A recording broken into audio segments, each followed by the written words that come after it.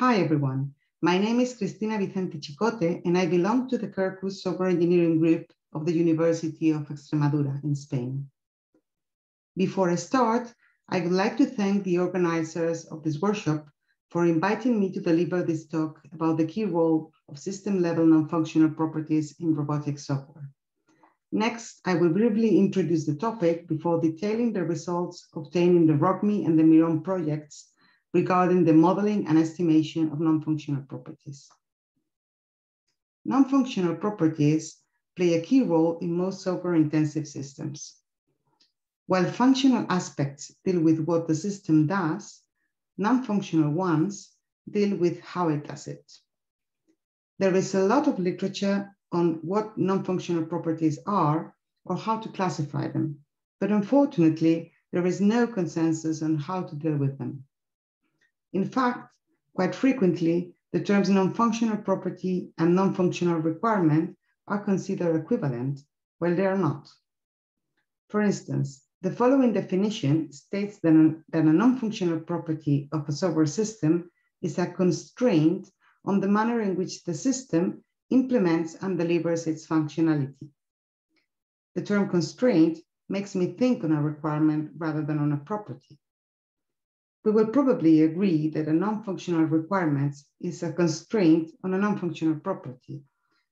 But leaving these little nuances aside, we can also agree that non-functional properties are usually difficult to define, measure, and manage independently, as they are usually interrelated. For instance, what does safety mean? Is there a general definition valid for robotics, telecommunications, and transportation systems? Even if we limit the definition to the robotic domain, does safety mean the same in an automated assembly line, a Mars rover, a surgery robot, or an assisted robot aimed at reminding elderly people their medicines? Furthermore, does safety depend, and to what extent, on other non-functional properties such as reliability, performance, or resource consumption? And if they are interrelated and conflicting with each other, which one prevails on the others? For instance, if improving safety requires worsening performance, what should be prioritized?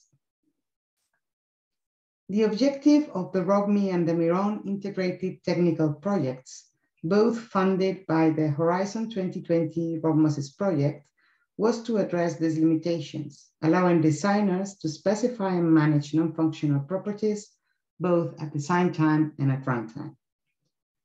On the one hand, RobMe contributed a model-based framework enabling the modeling and runtime estimation of quality of service metrics defined on system-level non-functional properties such as safety, performance, or resource consumption, among many others. On the other hand, MIRoN enabled the modeling and implementation of adaptive robot behaviors based on the evolution of the previous quality of service metrics, addressing their prioritization under different situations while trying to keep them balanced. RoQME was built on the RobMoSys metamodels, models, and tools, while MIRoN was built on RoQME and also on Mood2Be, another RobMoSys ITP aimed at creating, executing, and debugging behavior traces. The University of Extremadura coordinated both RoQME and MIRoN. The University of Malaga was partnering both, and Biometric Box and Blue Ocean Robotics were partners in RobMe and MIRoN, respectively.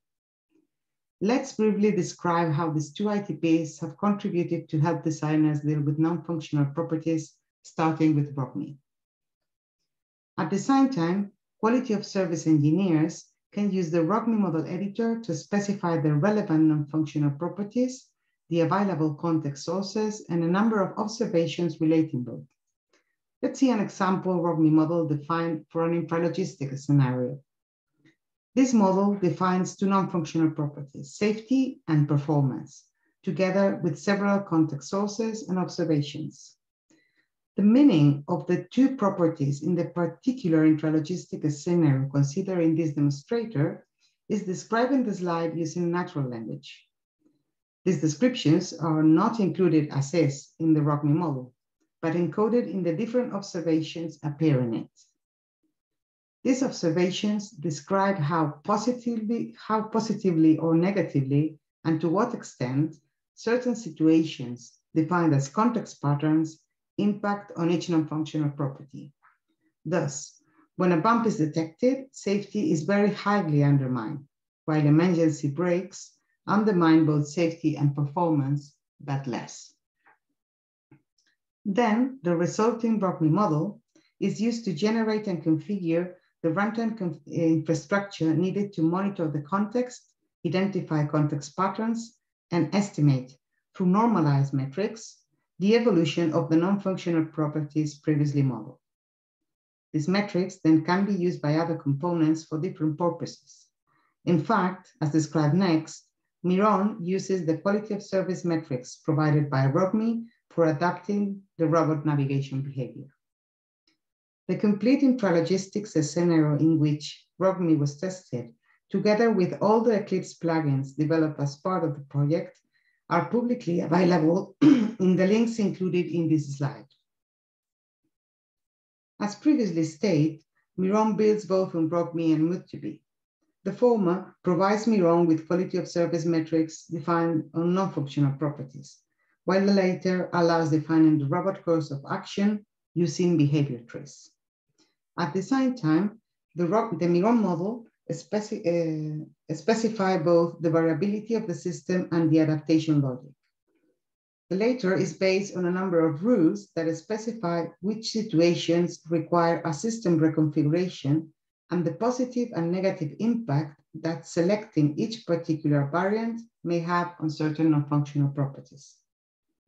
It is worth noting that the MIRoN model takes as an input the RoQME model defined for the scenario together with a nominal behavioral tree, describing the robot course of action without adaptation. Then the MIRoN model defines a number of variation points, some of them related with system parameters, for example, the robot velocity, and others related with alternative or optional behaviors. The latter are bound both to behavior variants identified by the designers and to the point in the nominal behavior tree at which these variants will be weaved to cover all the supported behaviors. The MIRoN toolchain takes the final MIRoN model as an input and generates a self-adaptation engine component, which at runtime will continuously monitor the evolution of the RoQME quality of service metrics, and according to the adaptation rules previously designed, will reconfigure the robot behavior by prioritizing and trading off the different non-functional properties. The two scenarios in which MIRoN was tested, one in the context of assistive robotics and the other one in an intralogistic scenario, together with all the materials developed as part of the project, are publicly available in the link displayed in this slide. Thus, to wrap up, we can conclude that dealing with non-functional properties is essential but quite complex. RoQME allows the designer to specify in a quite natural way which non-functional properties are relevant in a particular scenario and which situations may affect them and to what extent. From this specification, the RoQME toolchain automatically generates a software component that monitors the context and provides quality of service metrics estimation for each of these non-functional properties based on the perceived situation. The quality of service metrics provided by RoQME have been successfully used in MIRoN to guide robot behavior adaptation at runtime. And this is all from my side. I hope you enjoyed the presentation, and thank you very much for your attention. Bye-bye.